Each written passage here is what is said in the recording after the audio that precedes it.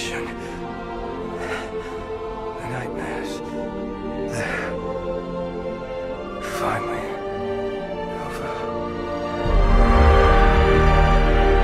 It is finally done, ladies and gentlemen. I was so very excited to actually finally invest just a smidgen inside of the Night Sister faction with the new Lightspeed bundle. And of course, the Secrets and Shadows event did also come around, so we thought we better finally, eventually, after many years, get Challenge Tier 3 of this done. We did it. We did it, guys, thankfully. Stay tuned to the end of the video because I do have a giveaway available. So if you are interested in running the PC client but weren't given access to the beta, I've got an opportunity for you. The team that I was using is a Mother Talzin lead. You absolutely do want to have at least her leadership zated. It'd be great if you could have Plague Bearer zated as well, but it's not necessary as I've done it. So I have gone for bulk more than anything. I've gone for all speed sets, all health sets over here on Mother Talzin, just health primaries out the wazoo, 105k health and 259 speed, not a lot of speed, a little bit of potency over there, 75% potency in total. We were then using Daka, again, you want to try and maximize her health. I've also gone with lots of defense secondaries where I can, 258 speed, so my armor over here is 50.8, and I feel like that does help a little bit. Note, I am using a crit avoidance arrow over here. I find this gives you more dependability and reliability when it comes to beating wave 4, where Sidious is just an absolute monster. I find the crit avoidance means that he doesn't really crit me as often, which means I can survive that big hit. Yes, it does mean that you have to sacrifice some health. At Relic 5, if you had sort of 150,000 health plus is probably a good starting point. Whatever protection you got, like I said, I threw it in defense. So armor, crit avoidance, and loads of health is what I went for on Daka. She's rocking 72% potency. Merrin over here, I just went for health and potency sets. I want her to be able to survive a little bit. You don't worry about speed whatsoever on her, and I put on about 50% potency so she can land those debuffs. Next up, who did we use? I used Asajj. I have no Zetas on Asajj. I just went for health and potency sets on her. I didn't care about her damage output because I'm not ramping with Rampage, and honestly, most of the damage gets dealt by Plague, so you don't really have to worry about it, which is why I decided to go for potency on her, so that we can try and land additional Plagues when we use our special attacks, potentially land the stun as well that comes from her basic, and of course you've got defense down on her special as well, so I think potency is actually quite useful for her. The final one that I used is Zombie. Of course, Zombie has no Zetas to speak of, and I went with 2 defense sets and a health set. Just try to make Zombie a little bit chunky. 265 speed, just under 100k health, and yeah, a little bit of armor over here. We're rocking 66.6%, which is kind of devilishly good if you think about it. Only Relic 3. My Merrin is only Relic 1. Daka's Relic 5. The rest are Relic 3. Let's roll into the footage.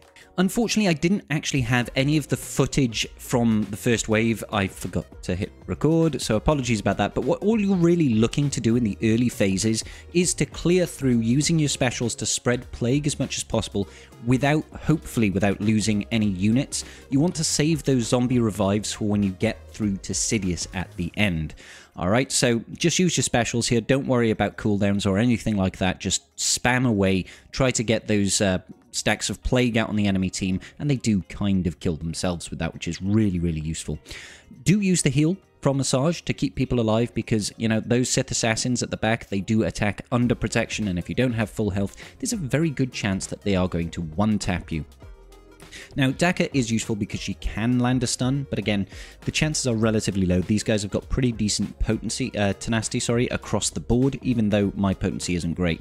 You might find a situation like this, where Sith Assassin doesn't have any Plague. Can be a little bit irritating, but as soon as you get a basic off with Merrin, you should be able to see them off.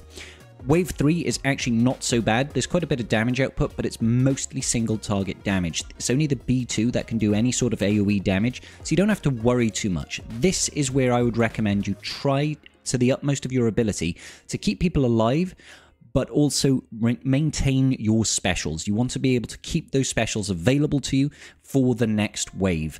And the next wave, I'll be honest guys, it's RNG. It's RNG if you survive. A certain number of things need to happen And that's about it, okay? So we're going through here. I'm just trying to get the plague to defeat the enemies. You really, really do need to have your characters fully healed going into the next wave, because you do not want to get into a situation where Sidious AoEs everybody. So we're starting off here, and I think I used the event special ability on Zombie, sorry. That gives us the speed up. You see, because we didn't have any revives during the run through over there, Zombie revived Daka. Daka then does a full revive. You just need to be landing those plagues. Use specials whenever you can. I went for a basic here to apply the tenacity down. Daka survived again, and we got another mass revive. At this point, booyah, you get that plague off. The plague finishes off Sidious. It is good, but I'll be completely honest with you guys. The amount of attempts it took, I must have done about, I don't know, 15 attempts before it landed. Sometimes Sidious will just do back-to-back AoEs and kill you. Sometimes you will land a dot on your Daka. Daka will take a turn. She will then die from the dot, and you'll lose her ability to revive. It's frustrating, and I do appreciate it.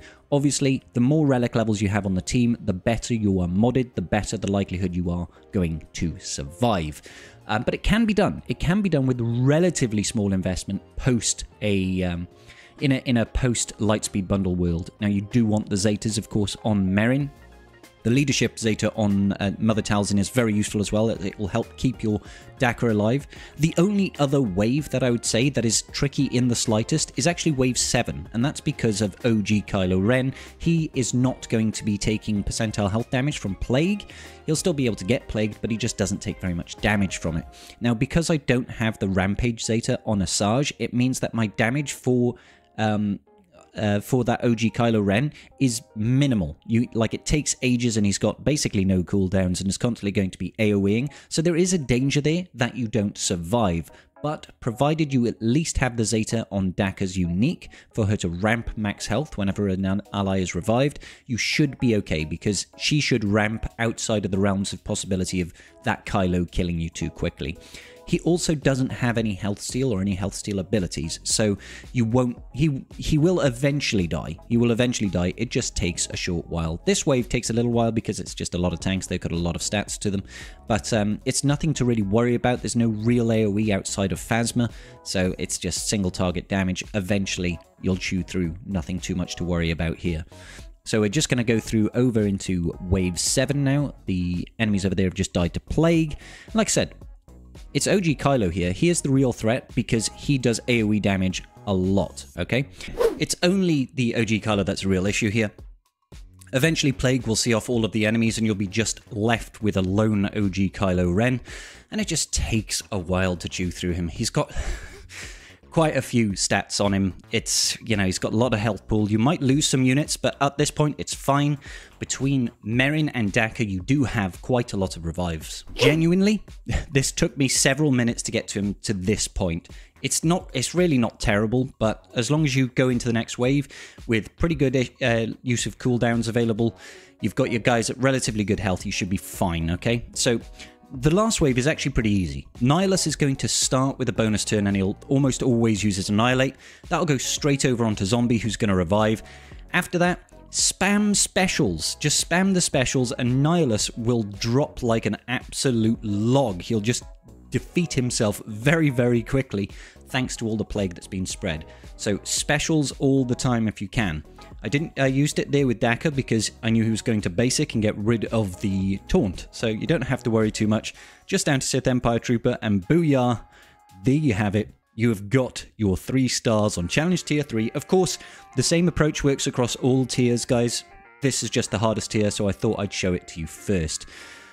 Now then, before we finish, I mentioned earlier in the video that we would be doing a giveaway, and it is for 5 beta codes to the PC client for Galaxy of Heroes. It's what I used to record this footage. In order to enter, all you have to do is like the video, subscribe to the channel, and post a comment down below with your ally code. I have got 5 codes to give away, so do that down there, and I will be in touch with you in a week's time. Amazing. Make sure you do like the video just in general, even if you don't want a PC client beta code. One final shout out to my wonderful, wonderful patrons. Thank you so much for your continued support. I will see you all, ladies and gentlemen, in the very next video. Peace out, and may the Force be with you.